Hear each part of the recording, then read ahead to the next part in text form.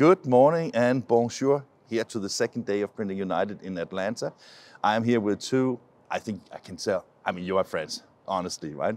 So I have Ron Gilboa and I have Steve, I can't even remember your surname. Billow. That's right. So we're so much friends, we're on first name, right? But from Fujifilm Dimatix. And great to see you guys. How are you? Very well, thank you. Real good. Thanks for having us, Morten. I'm excited about this opportunity because, I mean, and you must be excited too, because if you look at a show like this, I mean, I guess you see your products with kind of few of the vendors on the street, on the show floor, right? Mm-hmm. Absolutely, yeah. So, I mean, from your perspective, you're still relatively new as a... I'm a year in, I think, a year and a week, okay. Yeah. And how, is it about half a year ago we spoke online together, or? That makes sense, yeah. Because it was relatively new. I remember you told me that that Steve started, and that's super great. I mean, everybody talks inkjet, and you do inkjet, right? Yep. What is the biggest challenge with inkjet, in your opinion? Oh, well... In this conversation let's say, conversion from let's say, analog world to digital world, right? Yeah, there's two types of answers, right? There's the technical side. I'm an engineer. I know, so I will probably get both, all right? You know, it's this, poly-science type challenge that inkjet is. But I think the bigger challenge is, competing against older technology, right? So people have been working on these analog processes for decades, and they've got them really good. And so trying to displace those, that's the biggest challenge for our industry in general.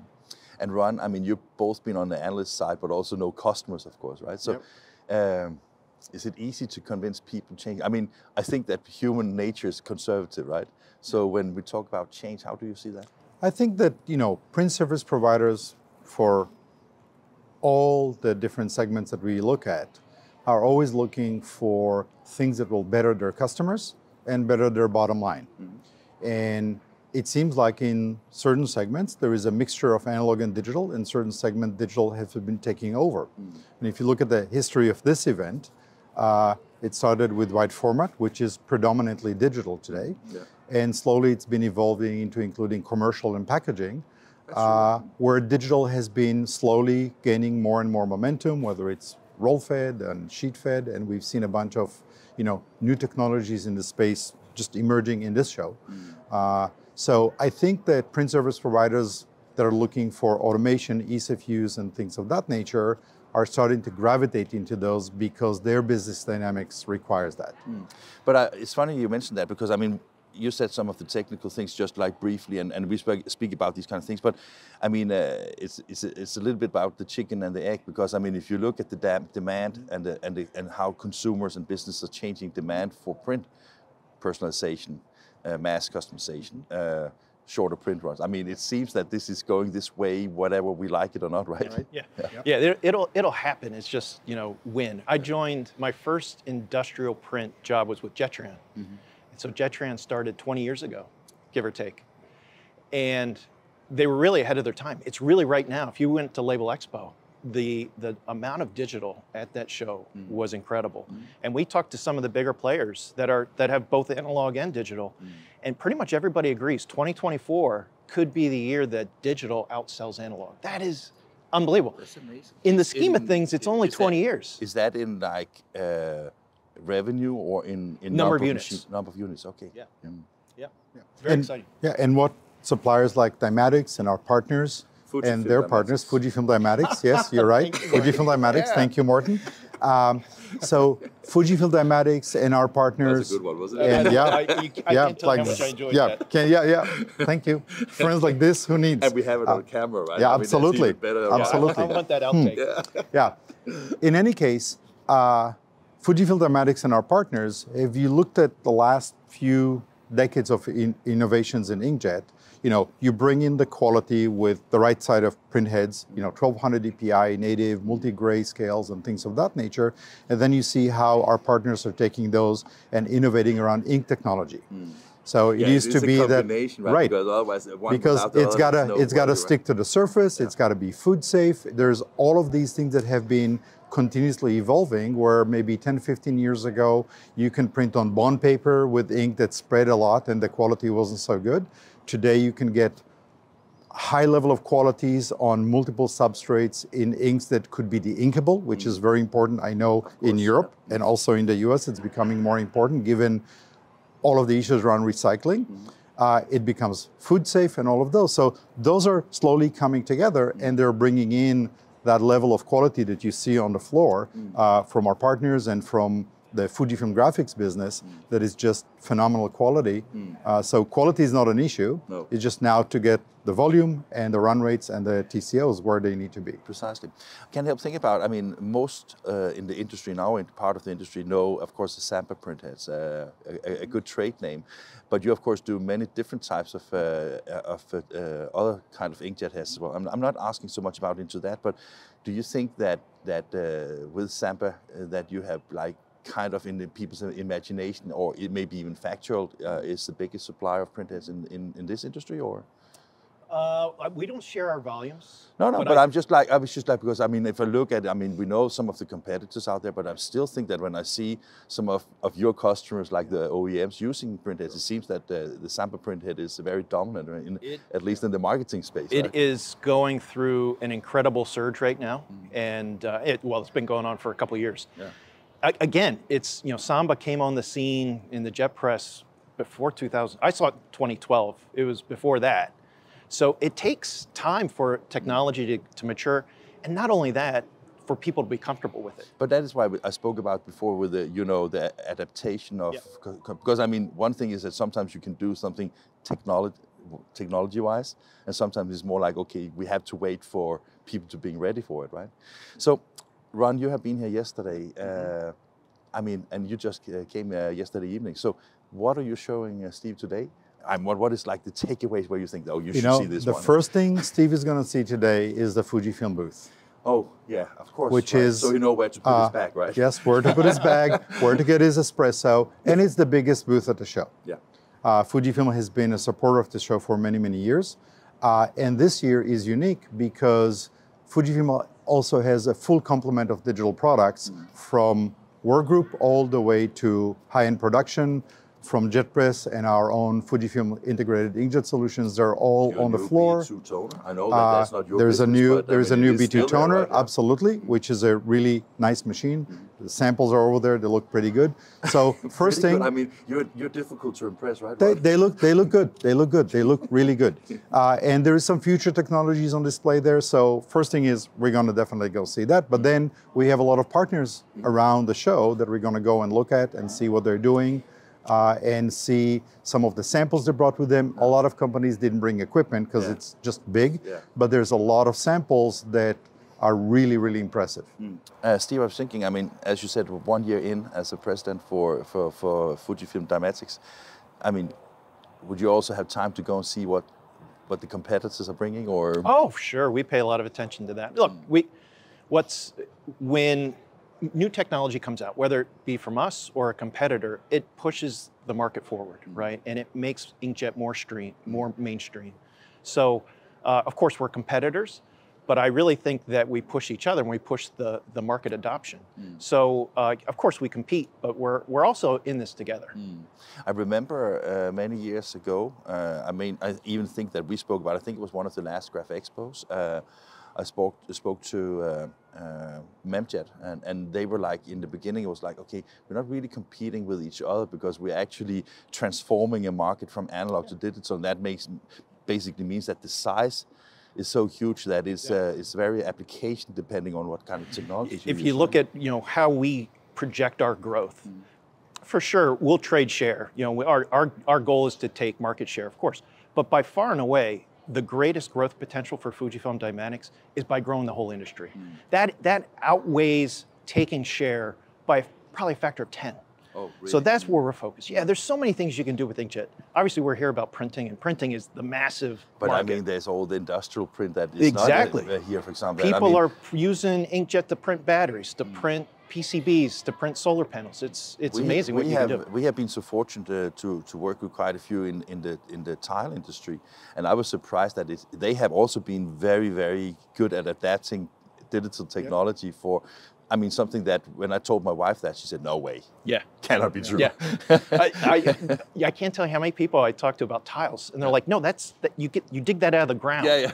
I'm like, no, those are printed. In fact, those are inkjet printed. Yeah, precisely. Yeah. And that is just amazing how these things are changing all the time, right? I mean, but I think that coming back to what I spoke to Memjet about at that time, that adaptation and that is changing now because of the, let's say, the mega trends we spoke about before, how the market is changing. So it must be a fantastic time. And besides that, I mean, obviously you focus on Dimatix and Fujifilm Dimatix and okay, it will become a standing joke. I'm the only one that hasn't screwed that up yet. Yeah. But you will, sooner or later. Just give him the opportunity. Yeah, just give him the opportunity. No, I was just thinking the fact that with a growing market in this, the transformation from analog to digital will also require some, let's say, adjustment of pricing, because I think that is also one of the concerns that people are a little bit afraid that, okay, is this more expensive than printing in analog, and how can we predict our pricing models? And I think that must also play a role in the adaptation, right? I mean, in many segments, and graphic arts is no different than any other industrial segment. Bottom line is important, supply chain is important, efficiency of operations are important. We used to think at the beginning that, oh, if we only get the quality, everything is going to settle in. Well, quality is the stepping stone to any market, and the quality varies from segment to segment. What you need for tiles is not what you need for packaging, what you need for documents. So we had to establish that baseline, and then once you establish this baseline, you see that most operations, manufacturing operations, they're very conscious about their supply chain and the cost of operating. And that's what's driving a lot of them. And that's what our industry is coming to grips with, because if it's good and it's cool and it's high quality, but it's 5 times the price, it's not going to transfer. So it needs to be competitive, and it needs to enable them to do something different with the supply chain, whether it's reducing waste, whether it's time to market, and things of that nature. I was just wondering, I mean, we talk about the digital side right now, but Fujifilm is also a huge supplier of CTP and plates. Can you use that data from that divisions to basically forecast potential customers? I know, I mean, you sell the printhead, so I know that you don't directly have that, but do you know whether that is an option within Fujifilm? Yeah, and so definitely in some markets, we leverage our channel, and of course they leverage us too, right? So there are a lot of different ways where it's great to be part of a big company like Fujifilm, and that's one of them. So when you say being part of a larger company like Fujifilm, I mean, do you really consider much yourself as let's say, an entity on your own, where you have your own everything, or? Well, we're part of Fujifilm, right? So, but we are a separately owned company with one shareholder, Fujifilm. Okay. And so we are accountable to Fujifilm, right? And so if we want to upgrade our fab, for example, hundreds of millions of dollars. You have to ask somebody. Right. So Fujifilm and it's not the bank you ask first, it's Fujifilm you ask right. first. Fujifilm's like our bank, Yeah. right? And so that's another advantage of being part of this big company is, you know, if you try to get payback on a fab in 2 years, it's not going to happen. You need that long-term vision, that patience, and Fujifilm has demonstrated that. But I mean, also when you look at Fujifilm over the past years, a lot of new employees, a lot of acquisitions particularly in the inkjet industry. I mean, it seems that Fujifilm has kind of, I'm not saying that they had a slower life, that's not what I'm saying, but I'm saying that it seems that somebody kicked their butt and said that now we're going to be the market leader in almost every segment they're working in. Right. Yeah. But you know, you got to think of it from the perspective of the historical disposition of Fujifilm. So for example, the biggest change you see in our booth this year is that we have all of our products on the booth. For small document Also production continuous feed and everything? into production. Continuous feed is slowly moving in. But up till now, there were some legal issues given the separation from Xerox that we had to account for. So that was and like those are moving away. So that was like the timing between the separations for the legal things and the periods of time. So now when you walk into our booth, you'll see that Fujifilm footprint in all of its scale. You see packaging that is analog, you see packaging that is digital. You see document printing on small sheet fed, medium sheet fed, large sheet fed, roll fed demos. You see the new Barbaran relationship and others kind of popping up. You see our imprinting products. That is a footprint that beforehand the team didn't have, and obviously you have the wide format stuff. Yeah, of course, so yeah. beforehand, we didn't have the access to it because of all of the legal issues, and those are now out of the way. And the company's coming into itself with all of the product lines you just mentioned. Ron, I said that Steve worked as a president. I mean, what are you doing in your let's say work life? What is your role My work with life Fujifilm is- Dimatix? Yep. So my work life is business development. So together with my with the product managers and our senior VP for marketing, and I think still not marketing, we're doing all of the analysis on the markets we serve. Okay, so that is like asking customers, checking what's in the market, It's understanding the from voice of demands. customers Yeah. to forecast to primary research to understand which segment we should go after, which segments are emerging, where does our existing technology fits into, and what new technology we need to invest in, because those investments are, as Steve said, they're long term. Yeah. It's So inkjet's a you aim target-rich far. environment, Yeah. Yeah. right? There's so many things we can do. The hardest part is not finding opportunities. The hardest part is picking the right one. That is I can part of imagine. Ron's job. Yeah. Okay. Make sure we aim the ship in the right direction. That must be fun. Yeah, it is fun. Yeah, yeah. It's not a dull moment. But I'm wondering if it's fun for you to manage him. Well, let's take that off camera. No, no. No, Ron's great. You know, Yeah, I know. it's having I'm just someone. joking because I know that he can also have some, you also have a good dark humor. That's fine. I think that, one of the reasons I joined Dimatix to begin with, Fujifilm Dimatix. Fujifilm Dimatix. You got to stop this. One of You the reasons, started it, Ron. yeah, You know that, I right? know. So one of the reasons I joined Fujifilm Dimatix to begin with was because I'm really excited about inkjet. I have been for many, many years. You've known that. I know that, yeah. And I think that there is a team spirit where you can bring in ideas to the table, and every idea could be put up, discussed, and then we decide if it's worthwhile or not worthwhile, which that is must great. be awesome working. I mean, because that makes a lot of room for creativity and maybe also some, strange path, and then maybe that strange path can be altered into something that is more viable, right? I mean, it must be funny work. And I've been around inkjet long enough to know that it takes time, and you have to be really, really patient for the technology to come into its own, and it's really gratifying to see it coming to its own.